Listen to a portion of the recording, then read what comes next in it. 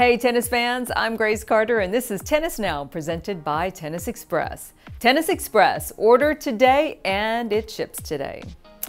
Tennis champions are creators, capable of shaping points like sculptors.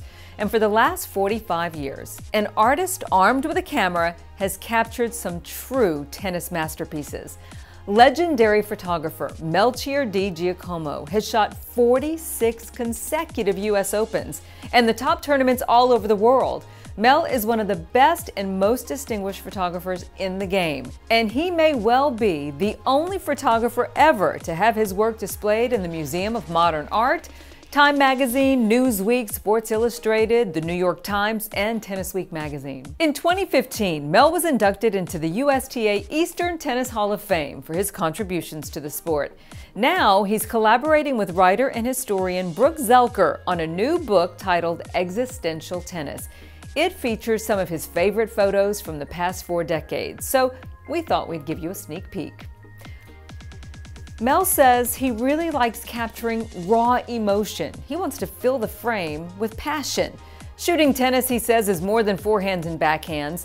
Mel looks for the personality of the individuals, the anger, the frustration, the angst, all the things that make them human beings rather than just an athletic spectacle.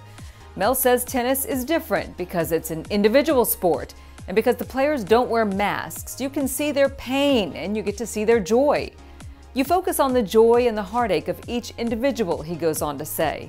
In many ways, these players are in an existential environment, and Mel says he wants to be a part of it with his lens. And players always welcomed him in. Mel has been a part of their world, invited to their parties, their workouts, as a guest and a friend. It gave him the rare opportunity to capture private and intimate moments.